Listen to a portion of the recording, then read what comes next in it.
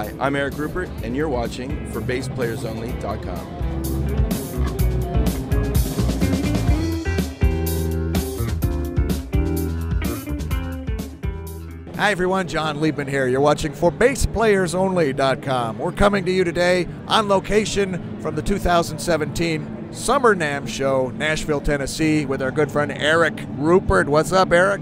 All good. Beautiful. It's great. We're having a great time here, making loads of noise. What? There you go. I can't hear you, John. You're doing some really interesting stuff, and I want to talk about you and some highlights of your career, but I'd like to know, you're originally from Ohio, right? From Ohio, yeah. I was born in Ohio. I know you're a Cleveland guy. I'm from the middle of it. Born in Cleveland, grew up outside Detroit.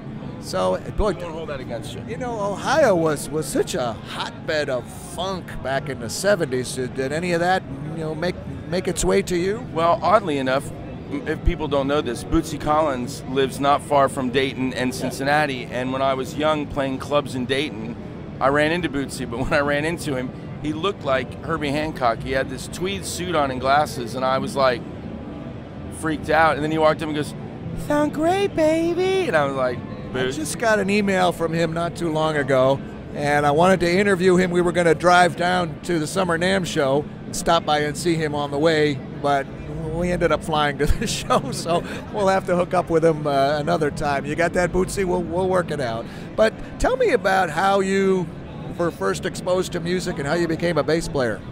Well, my mother loved to sing, and she loved Ella Fitzgerald, and I used to watch Ella and Ray Brown.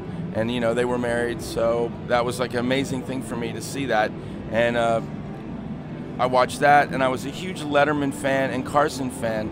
Yeah, I'm that old, so.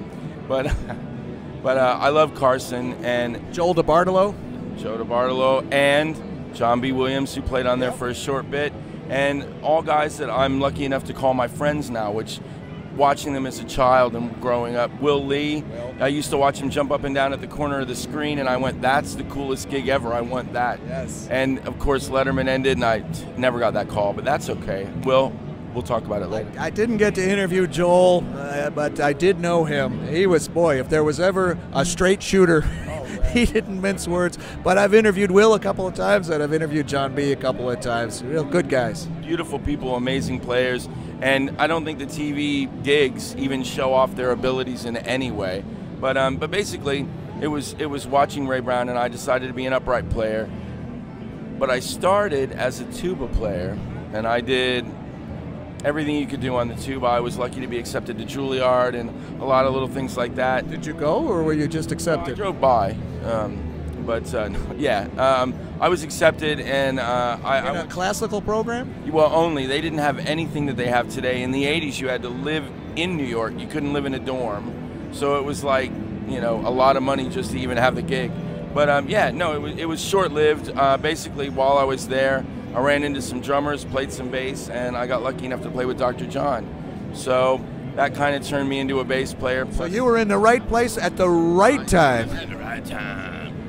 Yes, Dr. John. Basically that. And this is before YouTube and the internet. So if you had to have a name and you had to have people say your name, and I've been very lucky, touch wood, Ibanez wood, I've had a really lucky time getting the right things. It's not luck.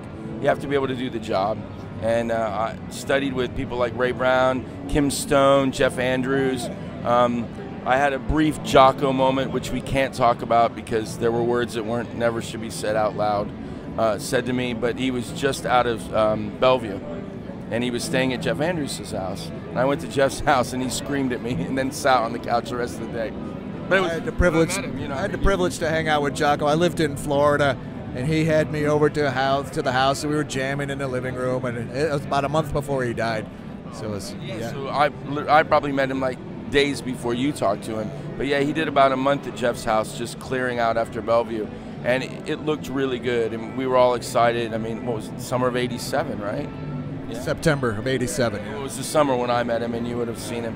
But yeah, so it was a sad exchange. Nothing should happen to anyone like that. So, but it's still a great experience to have had and to met those people and to have been mentored by those people. What's keeping you busy these days? Well, I live in Europe most of the time. I'm living between London and France, and I do West End. I do a lot of tours, and I MD. So a lot of the things that I'm doing are every day playing something different instead of being on that one gig like you get and stay on forever. So tell me 3 or 4 cool things you've done in the last 6 months. Wow. Well, you'll have a laugh, but this week at NAMM has been actually one of my best weeks because an album was released in February that I played on 12 years ago. It took this long for the guitar player to finish it, and now we've done the second album, and we played Thursday night for Roy Vogt's Bass Invitational. I was there, and I dug it very much. And a lovely young lady won a year's lessons with you. I remember I saw that. So, but you know, things like that, and just doing loads. I mean, it sounds silly, but just doing a lot of stuff. I mean, I got to work with Jimmy James, amazing soul singer.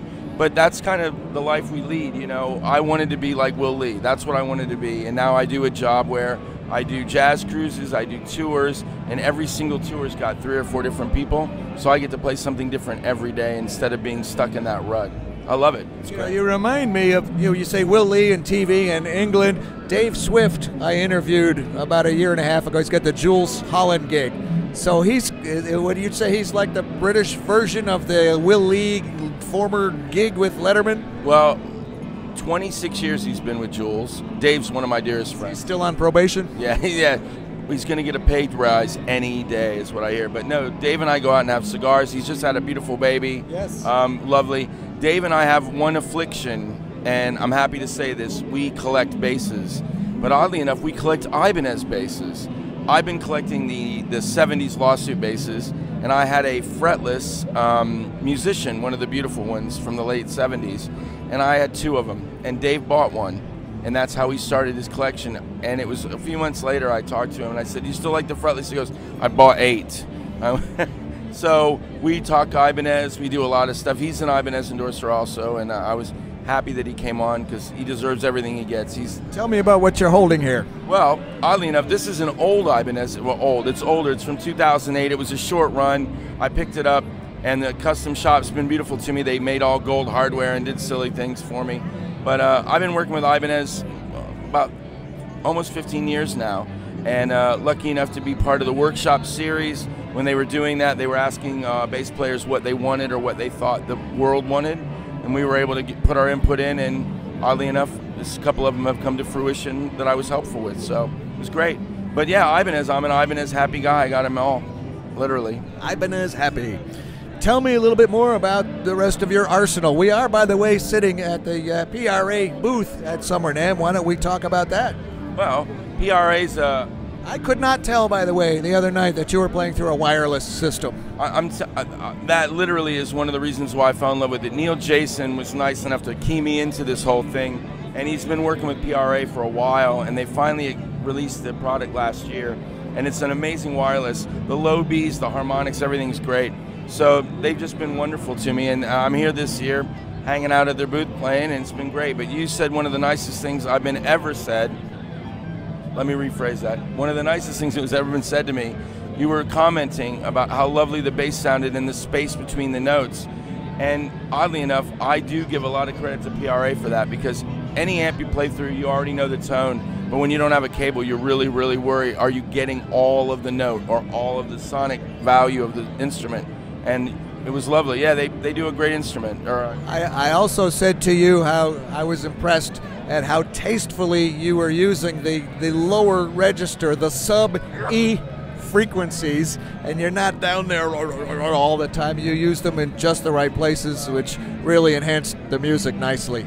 John, I appreciate that. That's a lovely compliment, and that's probably in one of my top 5 best things that have happened in the year. Because somebody like you telling me that's beautiful. Oh, shucks. Tell me a little bit more about you. Oh yeah, no, I was going to say. Were you going to say something else nice about me? Well, I was going to say I loved your hair today. It looks really nice. You love my what? I didn't hear you. Your hair looks great today. Oh, thank you. No, I was going to say you were talking about the art. It's raining today, and I know, it's all fluffy and it's crazy. It's raining in winter, NAMM, too. What's up with that? And it's winter, but it's always California, so I don't understand that term. But no, the Arsenal, another great company that I got to work with for a long time is Laney out of the UK. Since I'm living over there, I decided I would step into embrace the UK thing. And I worked with them on their Nexus series amps, which have just come out, lightweight, 1,000 watt, 500 watt, great stuff. And again, it's all about the tone. And one of my things with the Ibanez, with PRA, and with that, we talked about it the other night, I find it a compliment, and some companies freak out when you say it, but I consider everything I work with like a blank canvas, and I'm able to paint my color scheme on it and make my tones. And that's what I love about it, that they've given me a product that I can actually make my own sound, and it doesn't color it or do whatever. So, but Laney's been great, working with PRA. How about strings? Well, I use a lot of different strings for different things. I play upright bass a lot also, you know, so I came from that world.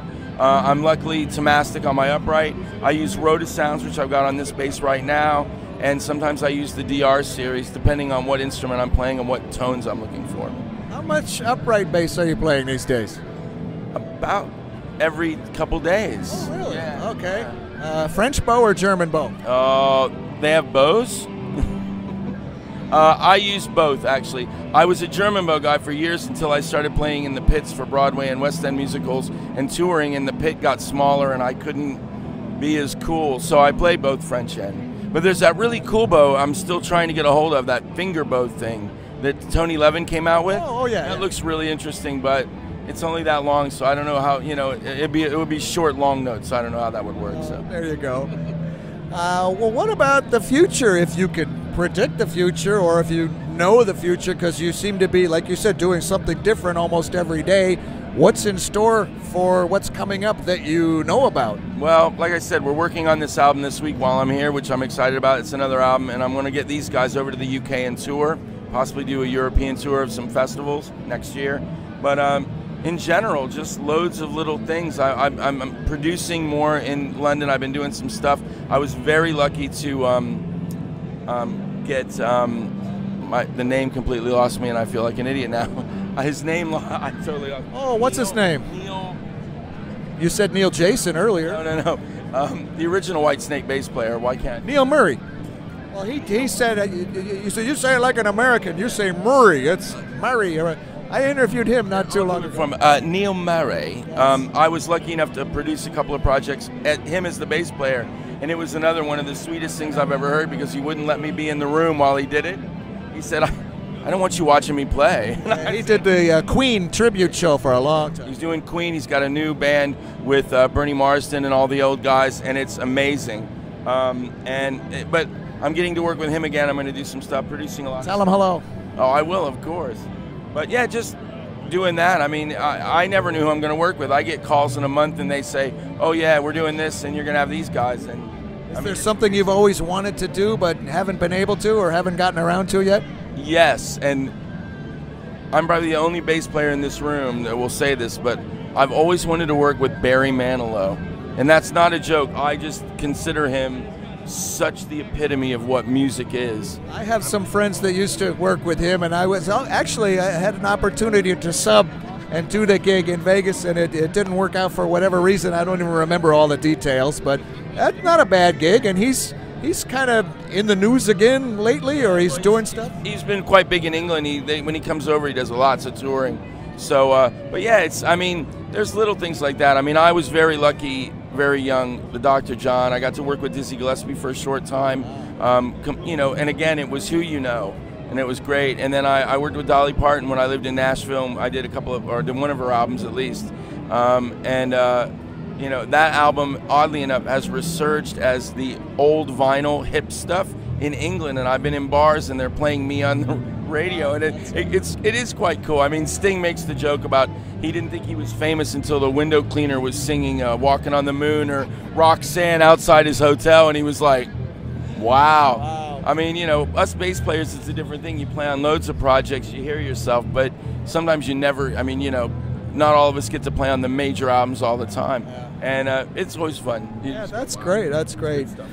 What do you think you would be if you were not a bass player? I mean, something outside of music. Outside of music? Wow.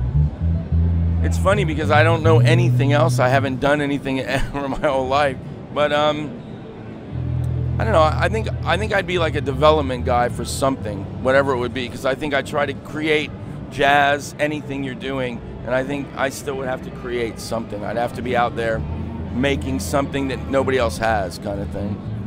That could be applied to just about any scenario, so that's great. Good answer. Yeah, no idea. Yeah. Well, Eric, it's great getting to know you. I've known a bit about you, but I've never actually met you until this trip down to Nashville, so I thank you for that, and I'm happy for it. Well, I'm really pleased. John and I have, oddly enough, lived a bit the same life. We're both from Ohio. We both lived in Detroit at the same time, kind of. So it's really weird, like we've never run into each other physically until now. So Ohio, great to hang out. You know Freak Base, I'm sure, right? Of course, Freak Base. Well, yeah, we grew up just a couple hundred miles away. Had to go all the way to London, England, to meet him and do the interview with him there. So it happens. It's exactly. I run into people in London all the time. We have laughs. Michael Rhodes, who lives here in Nashville, I saw a couple days ago. Literally hadn't seen him in 10 years. Walking down the street in London, he was playing with Joe Bonamassa, and hey. It's a small world, and we're all connected, all because of forbasspleyersonly.com. Isn't that something? Well, congratulations on everything, and keep us posted on what you're doing, whatever that is. Good luck on the current project, the record, and happy Ibanez guy and everything else. Much luck, continued success to you always. You too, John. Thank you very much for doing this. I feel very loved by the community lately, and it's very nice. The honor is mine. On location at the 2017 Summer NAMM Show with our good friend and good guy, Eric Rupert. I'm John Liebman. You're watching ForBassPleyersOnly.com.